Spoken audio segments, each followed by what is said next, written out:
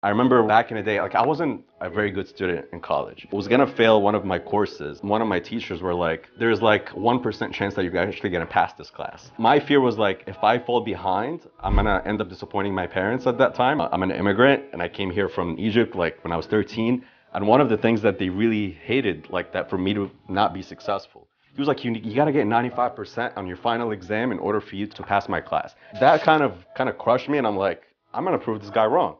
And I ended up actually going through with it, and I ended up getting 96% just to pass that class. The broker didn't want to get me onboarded because I had another job. She stood in my way and she was like, you're not going to produce anything. We don't want people that are not going to close anything in our brokerage, and I'm not going to get you on board. And I'm like, what if I can tell you that I'm going to close more deals than your average agent in your office? And she was like, well, I want you to show me how that you could do it.